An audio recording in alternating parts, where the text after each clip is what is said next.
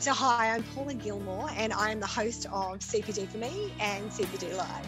So look, I want you to meet Louise Williams. She is a visionary and a brand storyteller.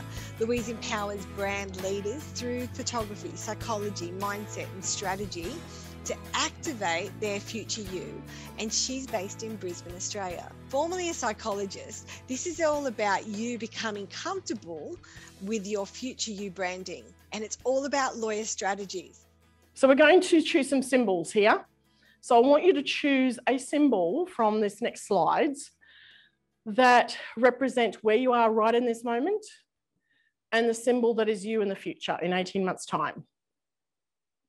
So I often pick the fire for where I am at this moment because I feel like I'm firing up all the time. I'm trying to get moving and because I've got website redesign happening.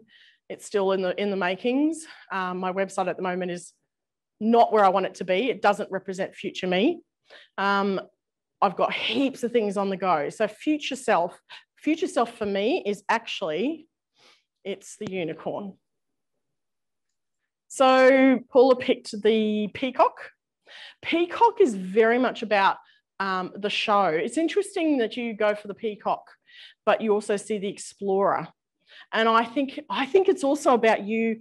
It's really interesting the position that you're in because you are the guide. It's almost like you're the guide walking people through the zoo or walking people through the countryside. And you're saying, come this way, follow me, people. It's okay, come on, follow me.